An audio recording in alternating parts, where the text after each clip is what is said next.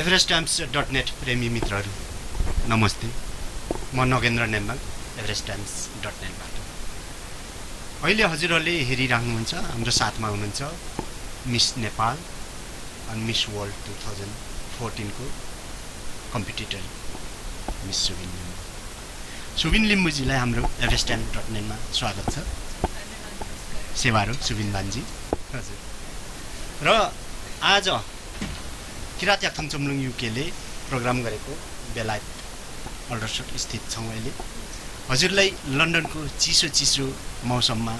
सम्पूर्ण हजुरको शुभचिन्तकबाट र everesttimes.net बाट हजुरलाई न्यानो अभिवादन हजुर धन्यवाद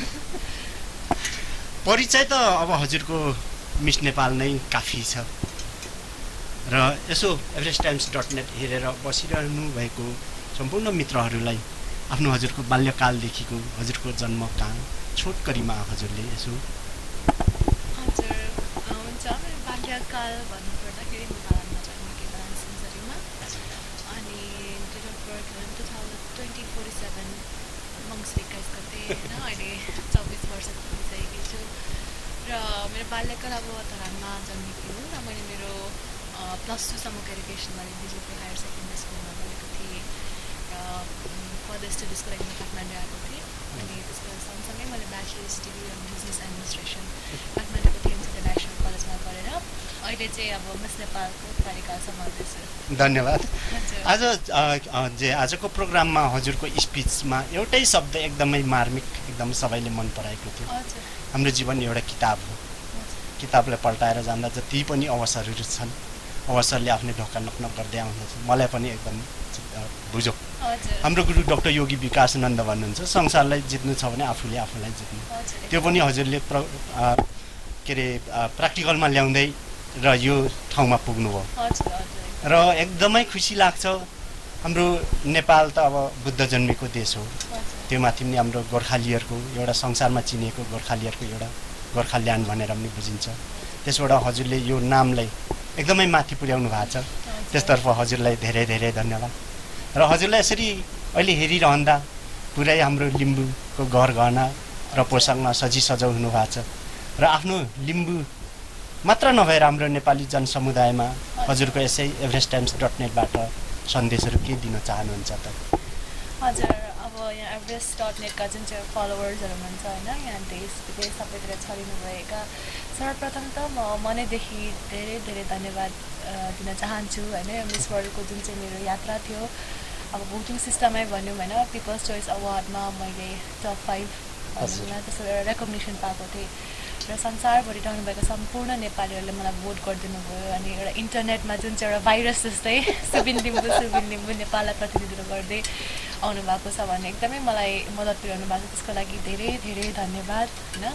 मिस वर्ल्डको क्राउन जित्नु भन्दा पनि के जित्नु तपाईलाई आज सरी मार्मिक लाग्यो हजुर मैले अघि नै भने अब हार जित त एउटा कम्पिटिसनमा भइ नै हाल्छ होइन अब त्यत्रो 121 जना हुनुहुन्छ अब सबैले एउटा ताज त पहिरिन सक्नु हुँदैन होइन तर ठिकै छ अब डिजर्भिङ क्यान्डिडेटले जित्नु भएको छ त्यो त मलाई पनि थाहा छ होइन र त्यो सँगसँगै अब त्यो निलो अघि पनि भने मैले निलो मोतीको हार मैले जित्न नपाए पनि मैले न्यानो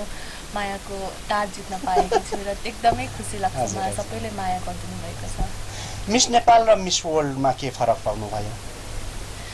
के फरक अनुभव हजुर फरक अनुभव इन द सेन्स अब एउटा प्र्याक्टिकली हेर्नु पर्यो भन्दाखेरि होइन नेपालमा अब नेप्लिज कन्टेस्टेन्ट मात्रै हुन्छ र यहाँ भनेको चाहिँ 121 कन्टेस्टेन्ट्सहरू हुनुहुन्छ संसारभरिको कुना कुनाको देशको मधस्तै महिलाहरू हुनुहुन्छ र हरेकको आफ्नै तरिकाको गर्ने बोलाइ खाइहरू सबै बेग्ला बेग्लै हुन्छ होइन त्यो चाहिँ एउटा इन्ट्रेस्टिङ पार्टी भनौँ न मिस वर्ल्डको एकदमै रमाइलो भएको थियो जब नोभेम्बर 20 मा इङ्ल्यान्डमा ल्यान्ड हुनुभयो र अन्तिम डिसेम्बर 14 सम्मको तपाईँको अनुभव श्रोताहरूलाई यसो सेयर गरिदिनुहुन्छ कि विश्व सुन्दरीहरूसँग बस्दा कतिको मिस गर्नुहुन्छ उहाँहरूलाई कुन देशको सँग बढी तपाईँ हेलमेल गर्नुभयो हजुर हजुर हाम्रो मिस वर्ल्डको यात्रा एकदमै रमाइलो थियो भनौँ न रमाइलो भयो अब अलिकति उनीहरूको स्केड्युलमा हिँड्नु पनि पर्छ अलिकति हेक्टिक नै हुन्छ अलिकति गरिन्छ पनि थाकिन्छ घरिघरि दिक्क पनि लाग्छ होइन तर ठिकै छ अब तपाईँको सोर्स अफ इन्सपिरेसन के छ मैले नेपाललाई प्रतिनिधित्व गर्दैछु होइन त्यसै कारणले गर्दा अब सायदमा अघि बढिसकेको हो त्यो सँगसँगै अब साथी भन्दाखेरि पनि सबै नै साथी जस्तै हुन्थ्यो तर विशेष गरी म चाहिँ मेरो रुममेट सिसेल्स हुनुहुन्थ्यो उहाँ होइन उहाँसँग नै सिसेल्स सानो आइल्यान्डको हुनुहुन्थ्यो उहाँ मेरो रुममेट पनि हुनुहुन्थ्यो अनि हामी सबै आफ्नो आफ्नो रुममा भए पनि अरूको रुममा जाँदै रमाइलो गर्ने गर्थ्यौँ होइन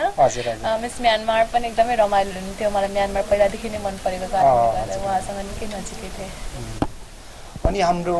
2014 मिस वर्ल्ड कार्यक्रम सकेपछि डिसेम्बर 14 देखि अहिले कतिको व्यस्त हुनुहुन्छ र यहाँ हाम्रो नेपाली समाज सङ्घ संस्थाले कतिको हजुरलाई सम्मान गरिरहनु भएको छ अहिले हजुर मैले त नेपालमै हुँदाखेरि सोचेको थिइनँ अब यस्तो साह्रो हुन्छ भनेर होइन मिस वर्ल्ड सकिन्छ अब अलिकति बाबाआमासँग भेट हुन्छ घुमफिर हुन्छ भनेर सोचेको थिएँ र हाम्रो यहाँ थुप्रै नेपालीहरू हुँदो रहेछ युकेमा होइन हाम्रो यहाँ एनआरएन नेपाली साथीभाइहरू पनि हुँदो रहेछ यहाँ नेपाली मिडियाहरू पनि हुँदो रहेछ यहाँ केवाइसी किराँती निकै संस्थाहरू हुँदो रहेछ सबैको सम्मान कार्यक्रममा भेटघाट खानपिन गर्दै जस्ट एउटा रमाइलो एक्सपिरियन्स भइरहेको छ अहिलेसम्म धरान एउटा नेपालको हाम्रो पूर्वी इलाकामा एकदमै सुन्दर सहर मलाई पनि मनपर्छ 2010 मा मैले पनि भू तपस्या गरेको थिएँ हजुर कता हुनुहुन्थ्यो थाहा भयो कि हाम्रो त्यो भोटेपुल मन्दिर 9 दिन 9 रात उकुस मुकुस भू तपस्या गर्ने मान्छे मै हो एकदमै मनपर्छ मलाई मैले पनि जिन्दगी केही बदलेको छु हजुरको अघि बोल्नु हो नि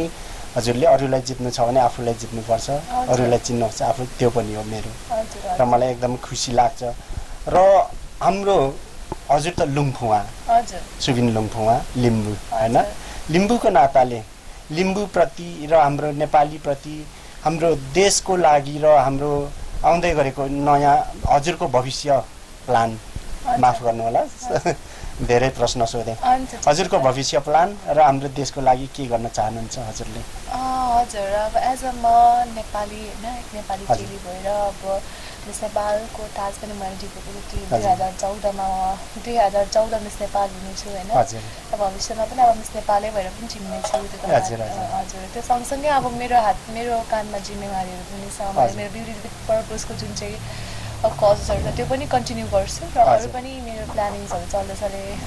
थिङ्किङ प्रोसेसमा चाहिँ त्यसको पनि अब एक्जिक्युसन र इम्प्लिमेन्टेसन काम चाहिँ हुनेछ भविष्यमा र अहिले हाम्रो आउँदै गरेको यङ जेनेरेसन र एउटा हाम्रो गोर्खालीको सुवर्ण अवसर नि हो बेलायतमा बस्नु पाइरहेका छौँ र आउँदै गरेको यङ जेनेरेसनहरू अलिक वेस्टर्नाइजमा पनि ढल्किरहेका छन् यसप्रति हामीले के गर्नुपर्छ होला हजुर रोकिनु त मिल्दैनन् हैन सकेसम्म अब हामीले केही यङ जेनेरेसनलाई कसो गर्दा सही मार्ग निर्देशन दिन सकिन्छ हजुरको विचारमा हजुर हजुर मैले अब अब्जर्भ गरेको अहिलेसम्म होइन यो युवा वर्ग स्पेसली नेपालकै भनौँ न निकै त्यो इमिग्रेसन्सहरू हाई भएको छ बाहिर पढ्ने त्यो ठिकै छ अपर्च्युनिटिजको केसमा भन्नुपर्दाखेरि तपाईँ जानु ठिक छ होइन त्यहाँ गएर सिक्नुहोस् कि बुझ्नुहोस् जान्नुहोस् राम्रो इङ्ग्लिस बोल्नुहोस् तपाईँको आफ्नो त्यो ठिक छ एक ठाउँमा तर आफ्नो नेपाली संस्कृति हाम्रो जुन चाहिँ एउटा सिक छ हाम्रो सभ्यता हाम्रो संस्कृति हाम्रो बोलीचाली खाइमा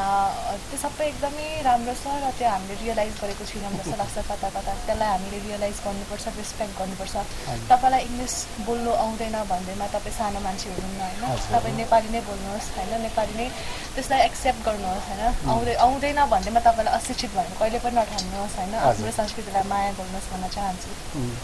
हुन्छ धन्यवाद हजुरलाई आज हाम्रो everest.net को स्टुडियोमा आएर हजुरको एकदमै अमूल्य समयलाई दिनुभएको र हाम्रो